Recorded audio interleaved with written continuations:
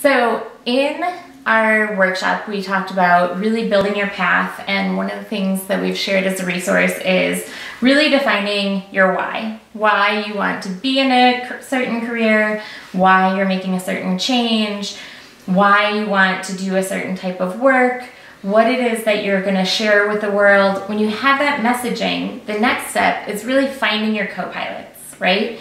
Who can help you get to that destination you want to accomplish. So we're going to do a little exercise here for everyone to do at home, and we're going to start with draw a big circle that says your why. And for those of you at home, it'll be, what have you defined? Is it teaching English in Bali? Is it something else? And that's where you'll be focusing on. Now think about who in your circle of friends could really help you connect. And you don't have to have somebody who's going to have a direct connection. Just think about who are people who are respected in their field, who is a good networker, who knows a lot of people, who's up on what's going on in the world all the time. Those are people that it's worth sharing your message, your goals with, because they can help make those connections for you. Next, think about, how about your family? Are there people who have different circles of friends? Maybe they're in a different location and they know totally different people than you do.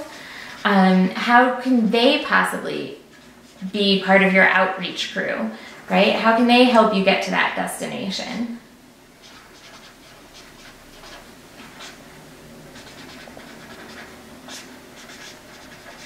The next one is, what about past job connections? Who do you still have good relationships with?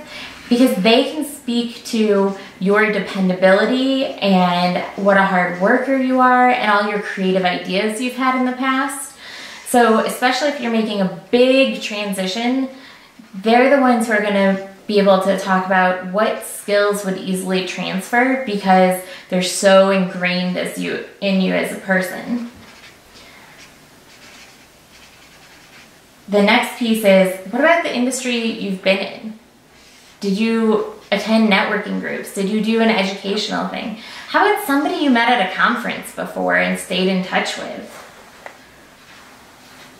Then break it down into different places you've lived. I bet there's a connection in each city you've ever lived in or attended college in, or any location you've spent a significant amount of time. Maybe you've summered somewhere with a grandma and they live in a different city. Then think about, are you an alumni of somewhere? Is it a school, grad school, even your high school could have good connections? And finally, what do you do? Where do you spend your time when you're outside of work? Do you volunteer somewhere? Do you play a sport for fun? Do you hang out in a crafting circle? What do you do? Think about all the people that connect to those pieces of life. Now the hard part for some of us is going to be actually going through and checking off each of these people and sharing your message with them, because sometimes it feels a little uncomfortable. But remember that if these are people who come to mind that you have positive relationships with, they care about you succeeding too, and that you have a fulfilling life where you enjoy what you do on a regular basis. So work your way through your list, and sometimes that's as simple as calling someone and saying, hey, can I take you to coffee? I have some ideas I want to run by you. Let me know how it goes, guys. Thanks.